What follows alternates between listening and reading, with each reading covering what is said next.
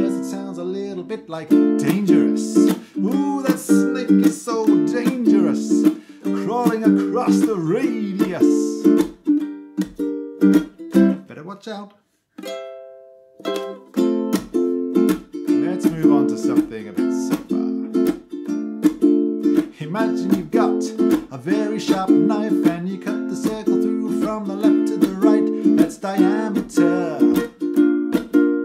It's easy to remember it because it sounds a little bit like anteater. Why did you have to die, anteater, when I cut right through the diameter? Oh, sorry.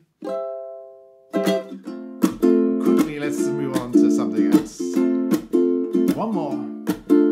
Imagine you're at the top and you go for a walk all around the circle till you get back to the top, and that's circumference.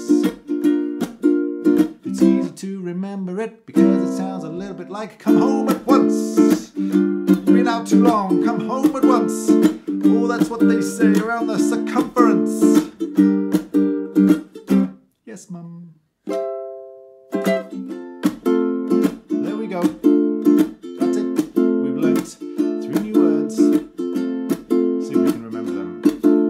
Now we're done. We've learned 3 new words: circumference, diameter, and radius. So next time you see a circle on your cup when you drink, remember this song and start to sing. And that's it. That's the end of the song. Not really thought about how to finish it, actually.